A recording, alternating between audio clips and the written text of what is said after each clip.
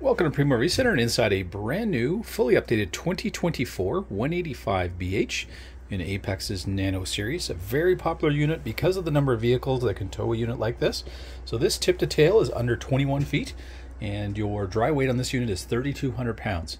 So it does fit a wide array of SUVs out there, some minivans. So there's a nice eclectic mix of different vehicles that you may already have that you can tow this particular unit with. And it's really allows you to be off the grid right away if you wish. So by adding some extra batteries, you've got 200 watts of solar already on the roof.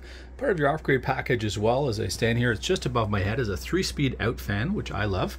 So you can imagine if you first get to the camp and again you're not on power, you've got the big windows here in the middle, big opposing windows. You've got the two at the very front. You can open up that fan, you're going to draw the hot air out, and you're going to allow those windows to really flush in the cool air. So it's just going to do a great job of circulating the air for you. You've got windows in the bunks as well for the kids that can open. So you've got lots of screens here to be able to cool things down when you want to.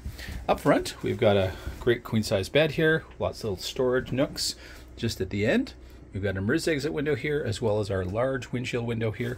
All will have a blackout screen, so no worries if you don't want to be sleeping with the light in your eyes. That's not an issue.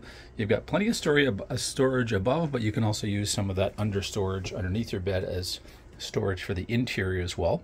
We are wired on the roof for with a TV antenna, so should you wish to have a TV, it's all set up here for you. You've got power hookups here. There's a location for your mount, so that's something we can put in if it's something that you desire. We can also do TV packages as well for clients, which we do regularly. So if that's something you're interested in, just let us know and we'll certainly price that out for you. We've got lots of storage here into the main kind of eating area here, dining area, and it's a great little 4-place location to have dinner if you have to inside, if you can't be outside. And there's enough room here to add a chair too if you've got say 3 kids. You've got storage underneath here, so easy access with the doors, but you can also get to them through the top. And this would be a great, again, 3rd bed. So if you did have 3 kids, it's very, very functional. You can drop that down. That could be that permanent bed maybe for the oldest child, so give them a little bit wider bed. And again, you've got that great cross flow of air. As we come inside, we do have a great window here at the door, which at least lets in some light. They've gone away from outdoor and indoor speakers to a wireless speaker now, so a very, very popular option that people were bringing with them anyways. In this case, it's got a charging station with an additional USB hook in, so if you want to charge, say, a phone off that, you could. So when you dock it, it'll charge when you have batteries and solar hooked up, and allow you to take that to the beach or to where you're eating. So it's going to be things you don't have to take care of, especially on the outside of the coach, like recocking outside speakers. We've got our button here for our power awning, so quick and easy to put that out, going out a full 8 feet. And then we've got our ignition for the light underneath that awning as well. Into our kitchen area here, we've got a power outlet just on the side with the undermounted sink as well as the undermounted cooktop. It gives us full flush area to prep. So if you have to be inside, but it's not a nice day, you do have a lot of room to work with, even in a small kitchen. So it's a really good use of space. And Coachman certainly has been listening to clients for this 2024 model year. They have added some drawers. So they've added a cutlery drawer, which they did not have before. And you've got a little spot to put that wet cloth or sponge just before you leave. You've even got a little drink opener here. Great spot to put some pots and pans below. And then you can put all those daily dishes just above. We've got our microwave centrally located there. Nice high-rise faucet, so easy to fill those bigger pots. And you've got a huge stainless steel sink here. So if you've got a really little one, that could even be your bathtub if you wish. You've got a 2-burner stove there, so again, lots of space to be able to prep a meal inside.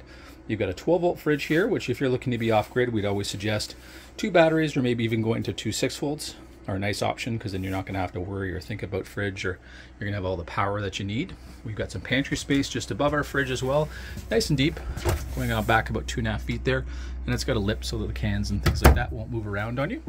We've got our traditional standard bunks, both, as I mentioned, with your windows and again some blackout shades, and then we've got some curtains around those as well. You do have power in those bunks as well if something needs to be charged, and we do have a power converter that is ready for lithium batteries in the future, so it's kind of built in for the future already. And then we've got a great little 2-piece bath here in the back, so certainly at night if you didn't want to use what's in the campground, great for young kids, easy for them to get to. And again, if you have really young ones, you do have a little tub here, so you can have a little bath if need be, but you also have that outside shower with hot and cold water, so that can also be a little bathtub area, wash area as well. You've got your skylight in here, as well as a fan and vent, so you can vent out the humidity. Our controls for our water pump are back here. We can check our monitor panel here to see how full our tanks are, how charged our batteries are. And we have our ignition for our hot water tank on propane and electric. And then we've got a couple outlets. We've got a place to hang some towels. Again, a place to put some basic necessities, first aid kit, things like that, in our medicine cabinet back here. And then we've got lots of LED lights in here, so it's nice and bright in a smaller coach.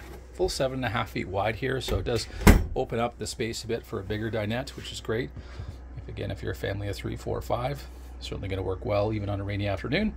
You can certainly be in here, be very comfortable, but hopefully the most time you're going to be outside under your awning here, enjoying a meal, cooking together, just enjoying being outside and being camping. We'd invite you to Prima RV Center to come have a closer look at this brand new 185BH in Apex's Nano ultralight series.